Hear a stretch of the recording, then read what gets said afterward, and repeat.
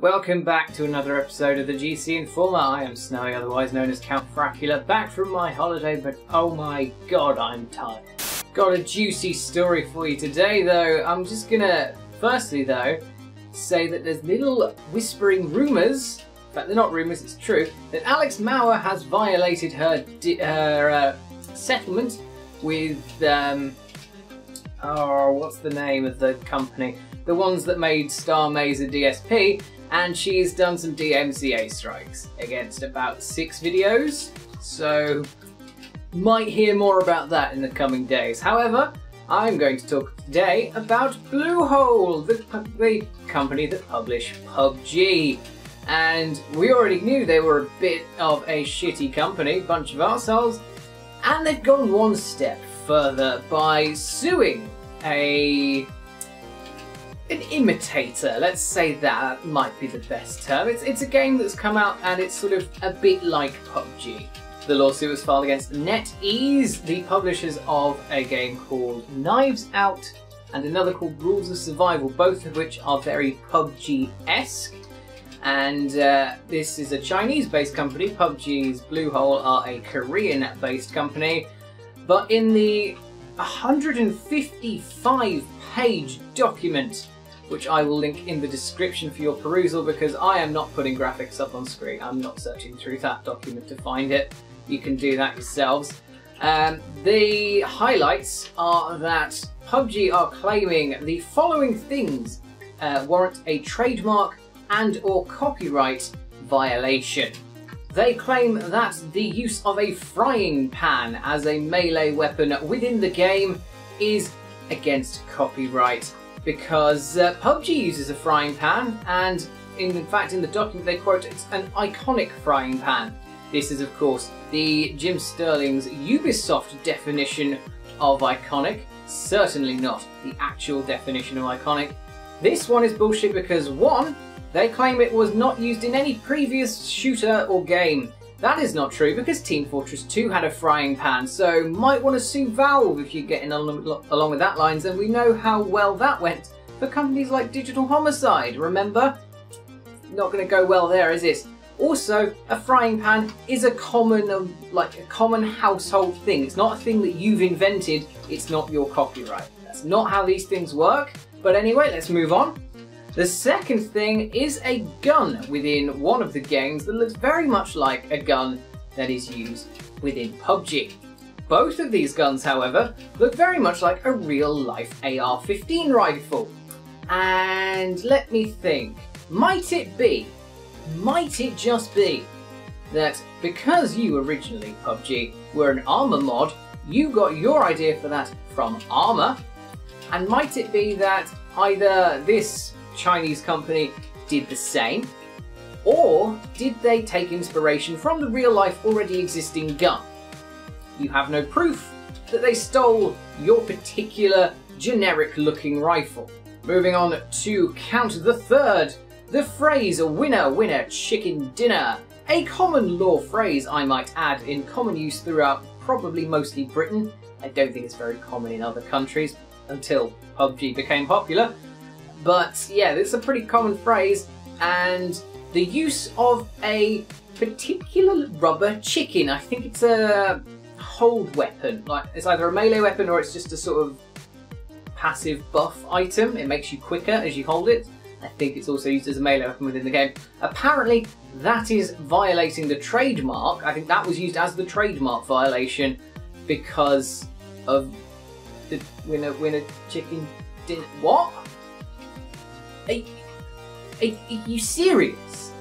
YouTubers are apparently a reason that this company deserves suing because YouTubers used clickbaity titles such as PUBG on mobile because at the time it wasn't available on mobile, or similar things like that to refer to these other games and not PUBG. And apparently that is somehow the developers or the publishers of this game's fault, and that they should be sued for YouTubers putting titles into a video. Yeah, no, that doesn't work. If I made a video on GameCast saying, "Hey, look at this Coke," and showed a can of Pepsi, That does not mean that Coca-Cola could sue Pepsi. It's not how this works. That's not law. That's just idiocy.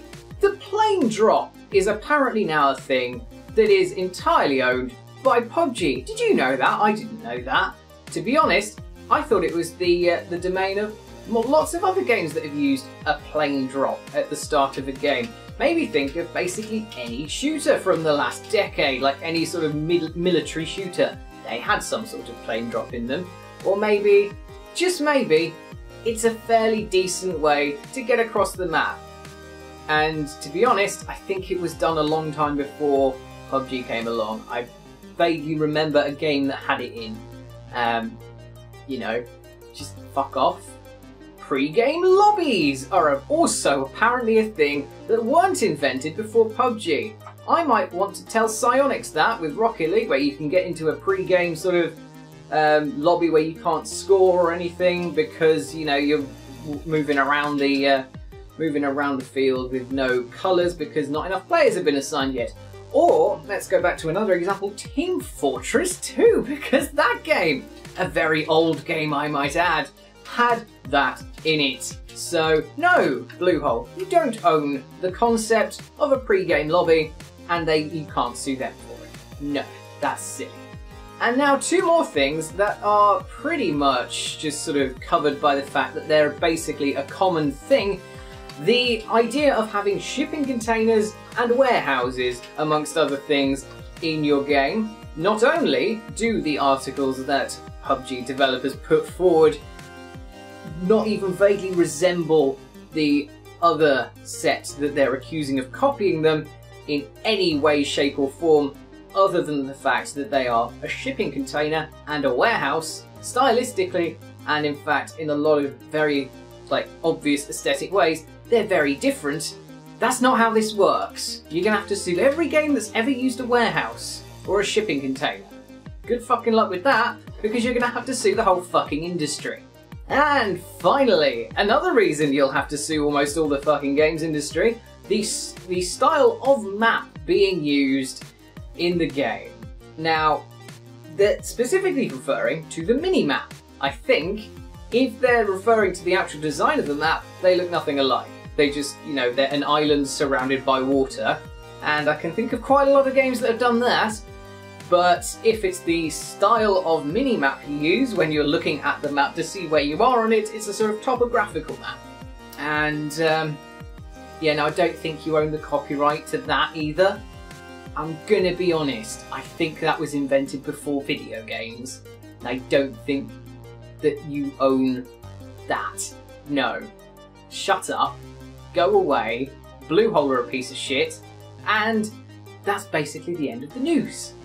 I hope you enjoyed this news. If you did, like, subscribe or share, whatever you fancy.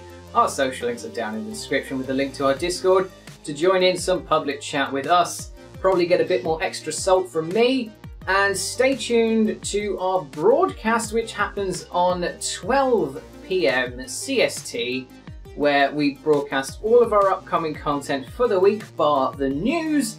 And it's just a lovely experience where you can join in some chats with us and with other people on the Twitch chat or the YouTube chat, and it's a really nice little thing. So stay tuned for that, and otherwise I'll see you soon for more news.